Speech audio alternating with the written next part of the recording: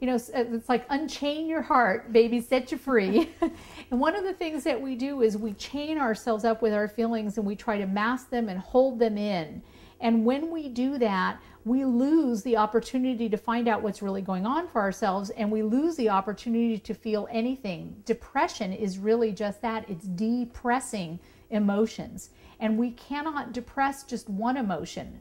Our psyches don't work that way. When we depress one emotion, we will depress all emotions. So if we're trying to depress hurt, for example, we'll end up also depressing joy.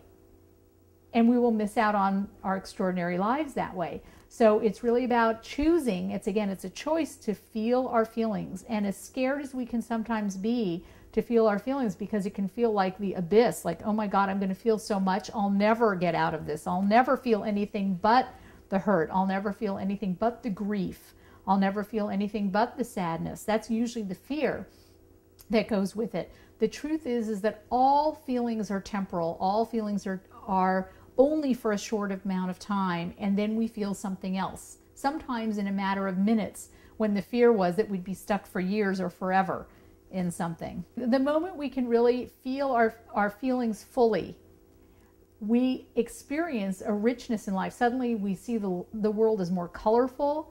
We experience other people and their feelings more. We're able to take in the world more, and there's a richness to life.